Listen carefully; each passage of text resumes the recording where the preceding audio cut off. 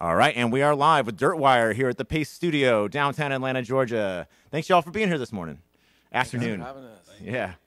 Yeah, Evan, David, and Mark, thanks for being here, and congratulations to you all on Electric River, which is the album that is out now, and the tour that you are all on. You're in town for a show tonight at the Masquerade, which is very cool. Soundcheck has been beyond interesting, super cool sounds, lots of uniquities, and we can talk about that as we kind of go.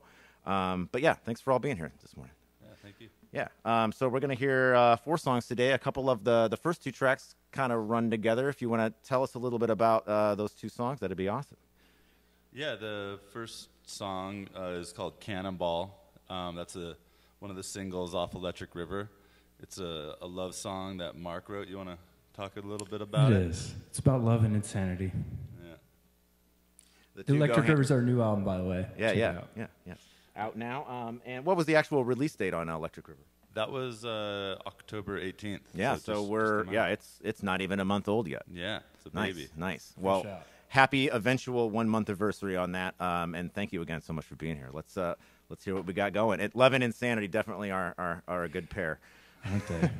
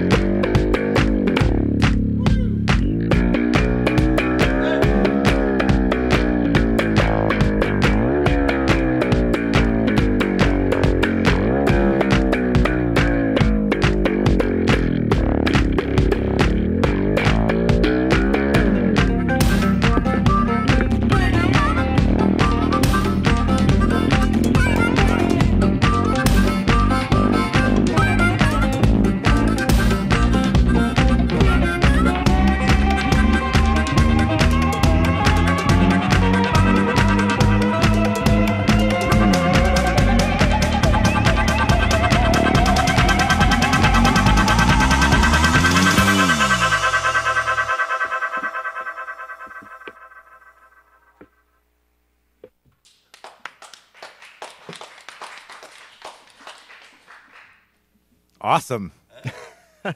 That was very cool. There's a lot going on. You guys have both literally and physically kind of brought the whole world with you here. A lot of the instruments that we're seeing are from far-reaching places, many of which you have all been to get a hold of these things and to familiarize yourself with their origins. And I would love to not put words in your mouth and have you tell me about how all that came together, how you all have come together. And I know that you mentioned that for you, and I agree with this fully, music is definitely a form of healing ourselves, but not only us, but also the earth. And I feel all of this stuff gelling together. You've pulled from so many different places, and I'd love to hear your take on that. Yeah, well, we all met at California Institute of the Arts in Los Angeles, and we got to study a lot of different music cultures while we were there. Balinese gamelan, Javanese gamelan, North Indian, South Indian, Brazilian, jazz, classical, Eastern European guitar, all kinds of cool influences that have gone into what we do, as well as drawing from our own American roots and the blues and rock and roll and all the stuff we love. Yeah. So we've kind of mashed it all up with electronica as a kind of glue that makes it all fit together. Yeah. It's a really unique sound, and I really am digging it heavily. It's not like it's even cooler after sound check, even while we're doing this for real here. It's truly enjoyable. So you guys are in town, like I said, for a show at the Masquerade tonight. You've got one more Southeast state, and then you're in North Carolina, and then you're heading back west, Colorado, and some West Coast states. Where can we find out about when you are going to be where on the internet? This is your time to shout out your socials. Yeah. Check out dirtwire.net, and we have our show listed there on our socials, Instagram and Spotify. Follow us on Spotify. Cool. That's the hub nowadays. Right, indeed. And continue to check out pastemagazine.com for more of these and more from Dirtwire. Let's see. Blah, blah, blah, blah, blah. Your kickoff show was on the 7th I'm sorry. 7th Mountain in Bend, Oregon. That was kind of the tour kickoff, right? And you've been on the road since? Yeah, we've been full on for like most of the fall. Cool. But we did a little East Coast run, and then we just finished a big West Coast run. And we had a great album release party in Joshua Tree. Big shout out to our Southern California desert family out there. Yep. Yeah, I can. I've been to Joshua Tree, and I can imagine this being an excellent soundtrack to any kind of sort of self spiritual journey that happens. A lot of times, that's what Joshua Tree is good for. Yeah, it feels good. Well, thank you again all for bringing this to us today, Evan, David, and Mark. It's been great. We got a couple more songs. So, what are we going to hear next? This is a sort of a cut into our song Yunnan. We're going to do a little remix of Yunnan for you, a little segment of it. This is features the jaw harp. Riptide first, or Yunnan? Oh, sorry. Yeah, I guess I mistaken. It might be, if we have a quick moment, maybe we want to intro the Ngoni real quick. Let's tell us about some of these cool pieces. I can tell you about, we're going to do Riptide. This guy. Yeah. This is the Whamala. This was, legend has it, gifted to Les Claypool of Primus in a parking lot. Apparently, Wow. Yeah. Apparently this guy came up to him and he said, "Hey man, I want you to have this." And he handed him one of these, and Les looked at it, he goes, "Oh, this is cool." And he turned to look at the guy, and the guy was gone. So nobody knows where it came from or who made it. Wow. And it's become kind of mythological, and a friend of ours, Bryn Levinson, made this one. Very cool. Yeah, and it sounded awesome. Well, and going this one J bass pickup at the bottom there and one string, and that's all you need because you've got a full got a spectrum Fishman of acoustic bass pickup too, and then it merges, and Awesome. one stringer whammy Very cool. What else we got on deck? at the end. All right. This is called a Kamalan Ngoni. It's a West African harp, and it's got a gourd and cowskin, and this is actually fishing line strings. Okay. And it's from Mali and Burkina Faso, West Africa mostly, but all over West Africa. And I learned it from a guy in San Francisco who makes and teaches this instrument. Very cool. Yeah, sounds heavenly. Should we do it? It's very nice. Cool. Yeah, so this is Riptide, not Yunnan.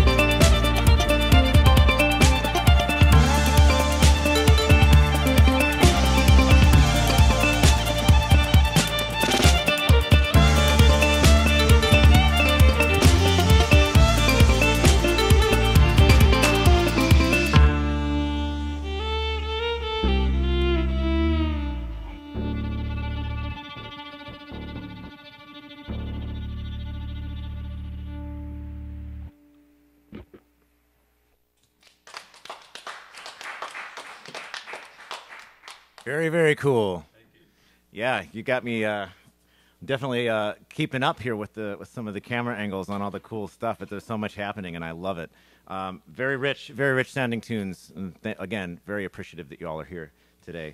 So all of you have, some of you have been involved in other groups, and I'll let you kind of tell us about that. David, we can start with you. Beats Antique, right? Yeah.